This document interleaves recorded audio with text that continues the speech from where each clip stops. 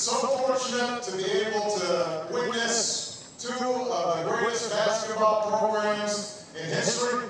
President Barack Obama and his wife Michelle present for hoop history being made by the Michigan State Spartans and University of North Carolina Tar Heels battling it out in the first ever Carrier Classic on board the USS Carl Vinson.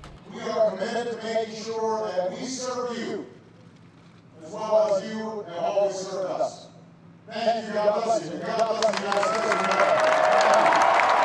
It means a lot to actually be the honorary captain for my alma mater. Prior to tip-off, Tar Heel legend and former LA Laker great James Worthy spoke to News 8 about the inaugural event, which sparked many emotions for him. I tell athletes all the time, I mean, it doesn't compare to what military, do every day, what they see, the trauma and what they have to go through, the injuries. Laura and Zachary Edwards couldn't believe how lucky they were to draw prime seats. The Tar Heel fans won a lottery to sit near courtside for the historic contest that was not only entertaining, but also a great tribute to those who fought for America. They're good. I was surprised when we got here, sat down, and we're like, wow, we didn't think we were going to be this close. I thought we were going to be on the top up there. We're very excited just to be on the ship in general and to play for us, and from what I've been reading, they're in awe of the size of the ship and the way they've been treated by the crew.